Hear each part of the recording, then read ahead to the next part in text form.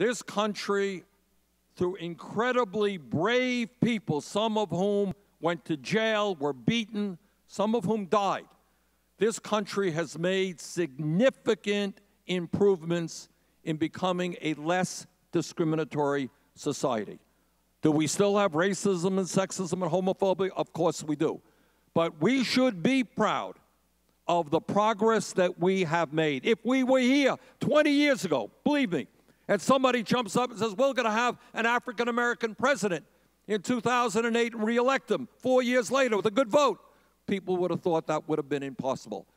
We have made progress in becoming a less discriminatory society. And what I say to Mr. Trump, we are not going backwards, we're going forwards.